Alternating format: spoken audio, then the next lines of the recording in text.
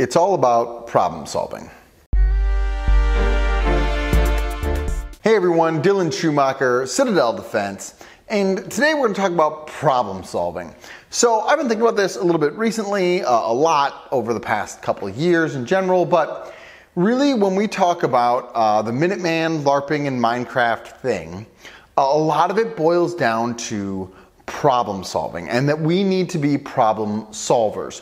What I mean is, I think that, a lot of times when we talk about the gear and the tactics and the procedures and the SOPs and the manuals and all the stuff, we can easily forget that all of those things are tools to solve a problem and not necessarily the solution to a problem, right? You see this whenever someone posts some video of doing some drill or some fire maneuver drill or some ambush drill or whatever, it doesn't really matter.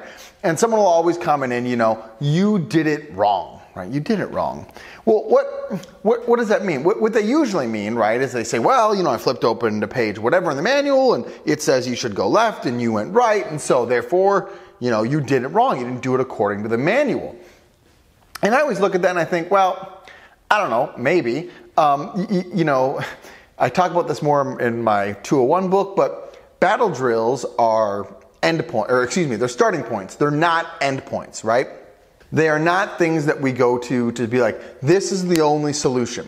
Rather, they're designed as tools to help you solve problems, So just for example here, right? I was out with my boys a couple weeks ago and we're doing a fire maneuver drill, right? Slaying some steel targets and one team's shooting, another team's moving, you had a couple teams going. And anyway, a guy's gun goes down. Now, that had never happened to me before, never happened to anyone else as far as I knew before, but we're doing the shoot and move drill and someone's gun goes down.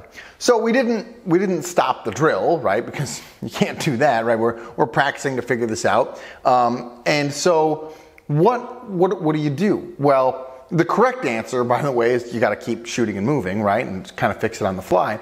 But the thing that allows you to get there, right, is to have a problem-solving mentality. To be like, I am here to solve a problem, right? And I think there's a couple ways to think about that. One is, what's the next problem that I need to solve, right? And in this case, the guy whose gun went down, the next problem that he needs to solve, he needs to get his gun back in the fight, right? And then there's what's the next problem that we, as a team here, need to solve, right? Well, in this case, it's winning the fight against the steel targets, right? We need to continue to have consistent fire and continue to move on it, and et cetera, right? So we need to win the fight. And so I think that that's a way it's a good paradigm or thought process, right? What's the next problem that we're trying to solve? And most of the time in the Minuteman, LARPing, Minecraft thing, right? The problem is defeat the bad guy, right? That's the problem we're trying to solve. We're trying to defeat the bad guy. And there's various ways to do it. That's why we have all this gear and all these skills and all this tactics and techniques and procedures and SOPs and all this stuff are tools that we can pull out of the toolbox as we need to solve the current problem, right? What's the next problem I need to solve? What's the next problem my team needs to solve? And we need to start thinking and talking more about problem solving. It's Travis Haley, and I think it used to be a phrase of his. I'm pretty sure it's still a phrase of his. But it's thinkers before shooters, right? Thinkers before shooters. We need to be thinkers, right? And again, you need to solve the problem, right?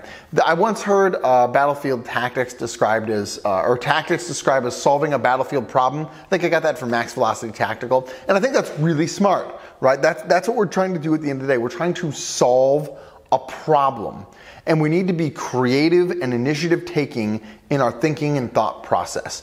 For example, this one time I was at a class doing the Miles 2000 gear thing, and we were going in on this attack. It was night, it was pitch dark, and one team was going to come in and attack this way. My team was in this ravine thing. I'd say ravine, but it was like 8 foot high. We were in this little creek bed with like 8 foot high kind of sides. And if the attack failed from the main effort, our job was to come on in and flank them, right? Well, the attack failed from the main effort. I mean, we could hear them out there fighting and dying. Again, fighting and dying. Again, made up, right? It's all fake. And And when it came time to do our attack, the guy who was in charge, our leader there, was not a problem solver, and said, well, we can't go in there. We're just going to stay here and pull security or something stupid.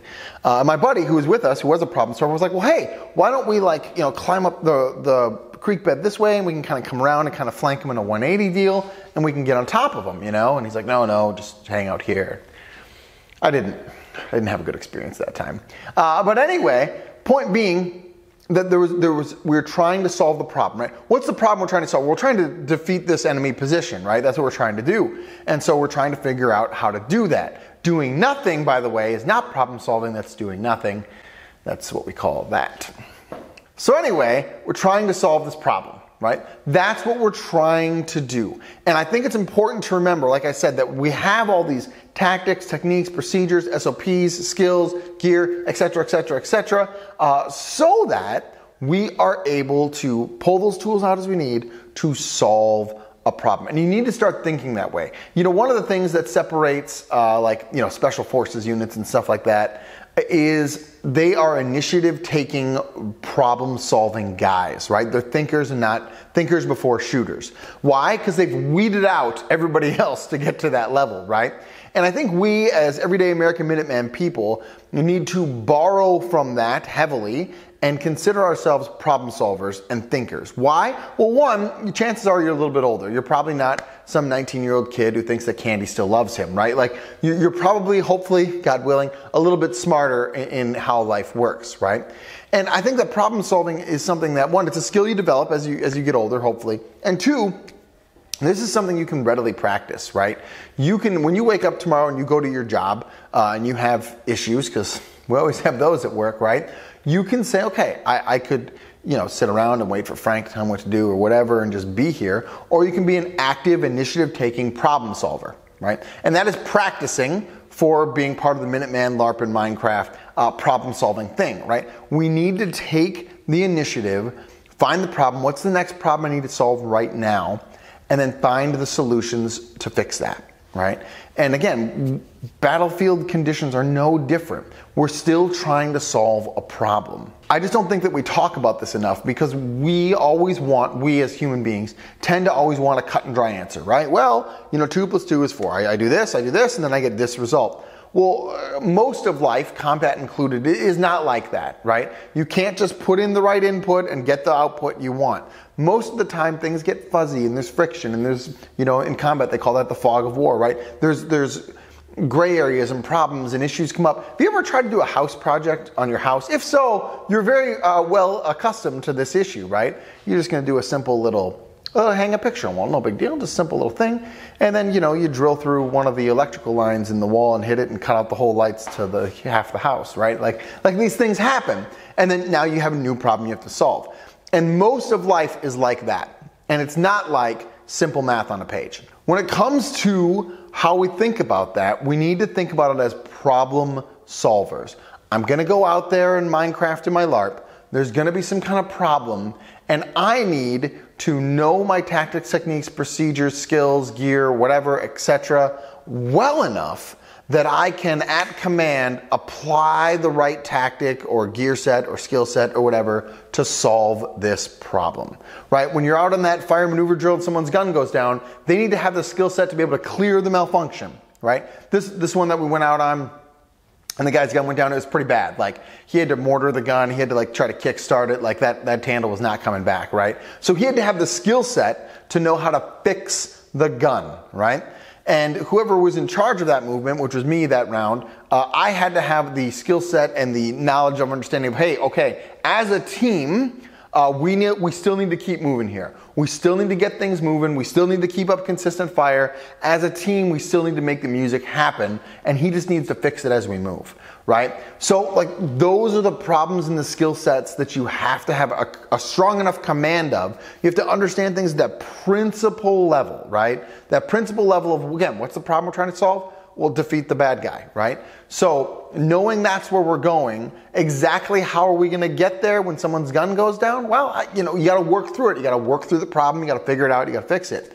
But if you don't have that the command of the basics, right? The command of the skills to fix a malfunction, the command of the basic skills of like, what's fire and maneuver? Well, one team is firing, another team is maneuvering. That's the basics, right? If you don't have a command of those, you cannot just at will apply them to problems as they arise. And so that's why we talk about drilling the basics in and knowing them super, super well, even when you're stressed out of your mind and on an adrenaline rush. Not because you're suddenly just going to like forget everything you know, but because when you have a very strong command of them, what it does is it allows you to free up your brain space to then apply them appropriately to solve the problem, right? It's all just a chess match. I did some judo when I was in college. My son's in jiu-jitsu now. If you've ever done, a fighting, grappling sport like that, I've never done a striking sport. Maybe it's the same, I don't know. But it's really just a chess match with your body, right? That's all you're doing. It's moves and counter moves. If you look at every battle from history, that's all it is, right? It's moves and counter moves. It's a chess match. And to be able to play that chess match well, right, you have to have a good command of the basics so that you can then apply them appropriately to outmaneuver that other person, right? If you look at the OODA loop, for example, right, the OODA loop is just problem solving faster than the other person, right? That's essentially, when it really boil it down, that's what we're doing. You're trying to solve a problem faster than the other person. If you're not familiar with the OODA loop, I believe it's John Boyd came up with it in the 50s, during or right after, I can't remember which, the Korean War. You can look into that. But point being, that's what we're trying to do, right? We're trying to solve these problems, and you're only limited by your creativity and your initiative. Really, those are the only two things that are limit you. You are the limiting factor, and so that's why I say, one, we need to talk about this more, and then two, we need to practice it more, right? We need to practice how to solve these problems. Best way to do that, just in your everyday life, go out, run drills. Will give you command of the basics, but it might not necessarily give you like a way to solve that specific problem. You can sit around and talk about scenarios with your boys. Super good idea there.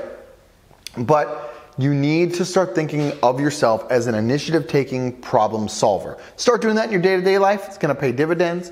And then, again, think about it as we get out into the Minecrafty LARPing thing of how exactly are we going to solve these problems. Remember, you're only limited by your creativity and your initiative. When someone tells you, oh, well, that's not the right way to do it, the chances are they don't know what they're talking about. And chances are they don't really have a solid grasp on the basics, or they're just too dogmatic and they think if I do this input, I'll get this output. And almost nothing in life is like that, right? That's why we have to be creative and fluid, right? Again, it's chess, right? Moves and counter moves. So this is just my thought, or my word to you, to encourage you to be a problem solver. Start thinking of yourself as a problem solver. Start thinking of all these things as tools in your toolbox in order to be a better problem solver. Hope that's helpful. Hope that gives you something to think about. Do brave deeds and endure.